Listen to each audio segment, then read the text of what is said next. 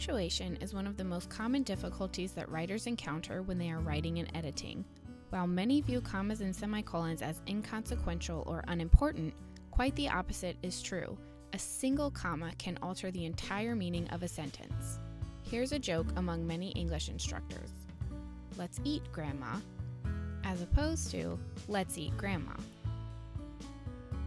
The first example sentence indicates that someone is instructing his or her grandma to eat or declaring that it is time to eat. The next sentence without the comma indicates that grandma will be eaten for dinner. The punchline for this set of sample sentences is, punctuation saves lives. While not all punctuation is a matter of life or death, punctuation does have a profound effect upon the meaning of your sentences and, ultimately, your ability to communicate effectively.